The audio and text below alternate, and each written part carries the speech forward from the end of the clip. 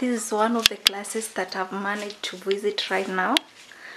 Oh, it's very disappointing. Yes, this is the board they use in doing their stories, and as you can see, I don't know how they use these desks because zimekaniliwa tu juju, so I don't know the criteria they use in using the desk, but the class is very small. It doesn't even have adequate space.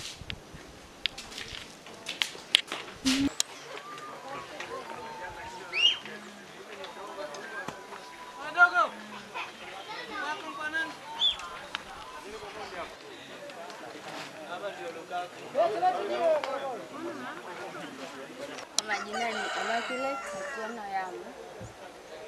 Kilichomfanya nikafikisha 354 shuleni kwa naamini kwa hard working. Na ilikuwa nikiamka kila asubuhi saa 10 kusoma. Shuleni tukitoka jioni saa 11 tunasoma. Sasa ilikuwa napita kusoma kila mara. Ile areas ambazo najua kuna some difficulties. Nilikuwa nikipitia, saa ndio ilinifanya nikafikisha 354, na pia niliweka Mungu mbele na niliamini kwa kila kitu kinawezekana. Naitwa Joseph Yamo Dache.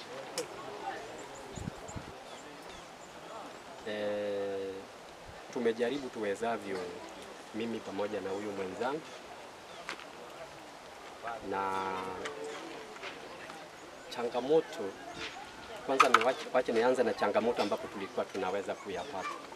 Changamoto ni kwamba watoto huwa wako na changamoto, sababu wanataka kufanya hivi, lakini inabidi tuwaambie ama tuwaeleze madhara hayo yote wanayoyataka.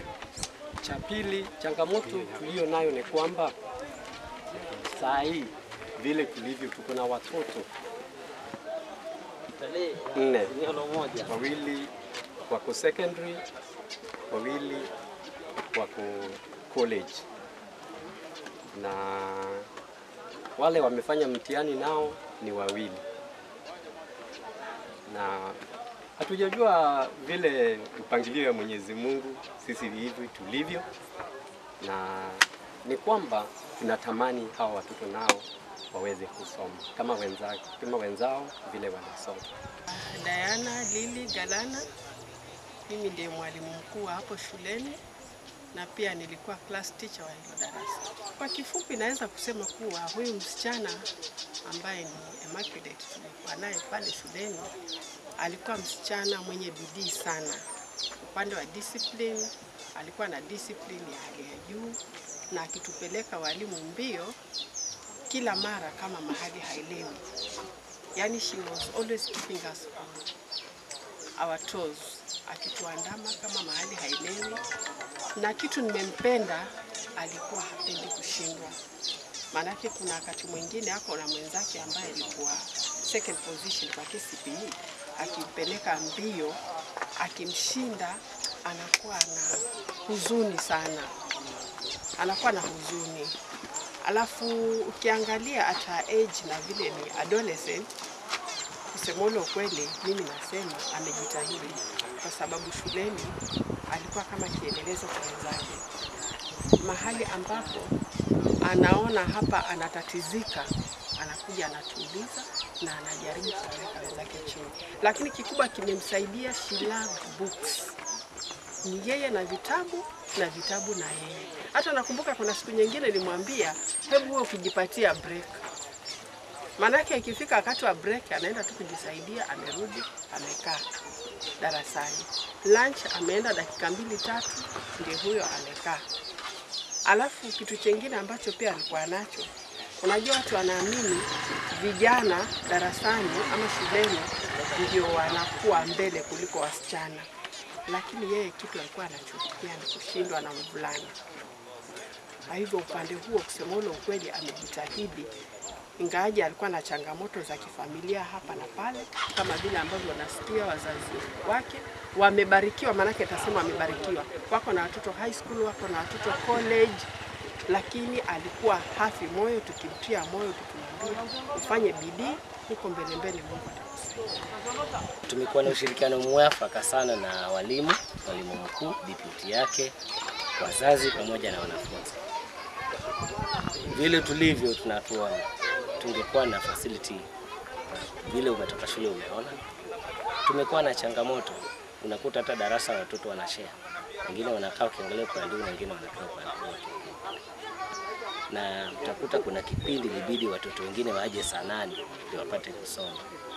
Hakika tungekuwa na madarasa kutosha na facilities ambayo inahitajika, huyu angekuwa na fursa na ile pia angekuwa na zaidi. Hakika ukifikiria na yule ambaye ako kwa town amepata hiyo, ninaweza kuambia wangekuwa katika ile nafasi ya town wako, hivi tungekuwa tunaongea for that. Maana angalia hii changamoto iliyopo. Hata wakati fulani unakuta hatupati vitu ambazo zinafaa zitolewe na serikali, ikiwemo free primary education hatupati. Hii ni miaka ya 7 hatupati, na tuna apply hatupati. Tumekuwa kwa mikononi ya wahisani tu. Lazima kileweke hili. Watoto hawa saa nyingine inabidi, saa nyingine hatuna hata pesa ya maji. Na kuangalia na masala na corona, inabidi saa nyingine wasirudi saa 8 maana hatuna maji shuleni, hata ile watakunywa. Inakuwa ni changamoto kubwa sana. So haya yangetekelezwa na itilie manani na ofisi kuu hasa ya Lamu hii, Lamu County, ambao wamepoza hii maksudi, manake tume kila barua ya kufikisha kwa mwezi.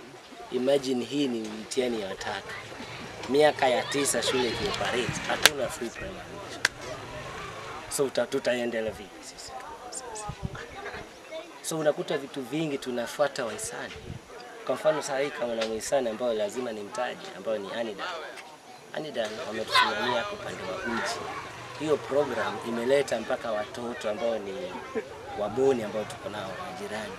Ile uji program imeleta hali kubwa sana, wanakuja sasa. Hapo mbeleni wako wanakuja. Maanake ni watu wana survive kwa mili moja kwa siku. Sasa unakuta hiyo program sasa inaleta watu. Na shule yetu hatuna mpaka. Ni shule ambao Wakristo na Waislamu wanashiriki wote kwa darasa, na bado wana uwiano mkubwa sana ambao ni amani na kutegemea. Kwa hivyo naomba kama waandishi pia, utakapotoka hapa, weka story vile ilivyo. Usije ukaedit ku. Wajua nyingi wamekuja hapa wanachukua story, wanafika kwa ofisi, wanapigwa simu kwao huko Manda. Hebu pitia ofisini. Hebu tuone, unaanza kuedit kufurahisha mtu binafsi. Tunaomba msiwe waandishi sampuli hii. Na mkiwa sampuli hii hamtaendelea pia wala familia yenu. Hii ni raw material kutoka kwetu. Hakuna kitu tumesema hapa ya watoto hawa, hali ndio hii. Ninawaomba muangazie sehemu ambayo imetupwa kabisa. So guys, here comes Emma, the best performing student in Manda Maweni School. I want to do a little interview with her so that she can tell us the challenges she went through until she's here. Hi. Mambo? Jina? Immaculate Atieno Yamu. Okay. Emma, tumeona shule yenu iko kwa mahali kuko dry na hakuna hata maji. Hebu niambie changamoto zenye umekuwa ukipitia mpaka saa hii vile umemaliza shule. Changamoto ambazo nilikuwa nikipitia hasa shuleni.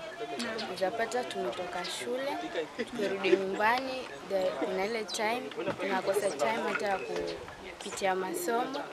Na kwa mfano tuseme kesho tunafanya mtihani. Sasa wajua wazazi pia kuna ile hali ambayo wanaona si ya kawaida.